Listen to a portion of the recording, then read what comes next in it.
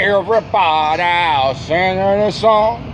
Does this historical marker belong? Benjamin Smith Barton, 1766. You know what? The sun is in my eyes, therefore it is in the camera.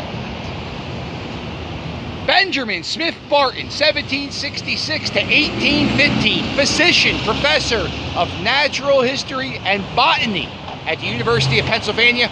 Author of the first American botany textbook in 1803. He taught natural history to Mayweather Lewis in preparation of Lewis and Clark's expedition 1803 to 1806. He lived here in the detention center at Federal Prison.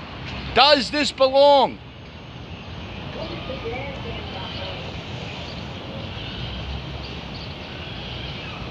No, it does not belong.